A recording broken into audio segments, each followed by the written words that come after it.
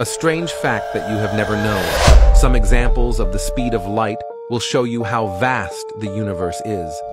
The speed of light only takes 1 second to travel 7.5 times around the Earth.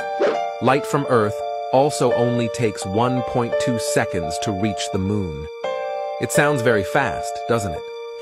However, light from Earth takes more than 4 hours to reach the farthest planet in the solar system. The distance that light travels in 1 year is up to 9,500 trillion kilometers. However, light from the sun takes more than 4 years to reach the nearest star system to us. That means when we see this star system in the sky, we are only seeing its past, 4 years ago.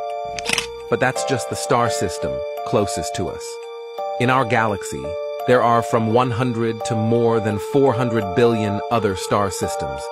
The Milky Way has a diameter of up to 100,000 light years. So even if in the future someone can create a spaceship with a speed equal to the speed of light, it will take hundreds of thousands of years for us to explore our galaxy. And it will take more than 2.5 million light years for this ship to reach the nearest galaxy to us. Not to mention countless other galaxies in this vast universe.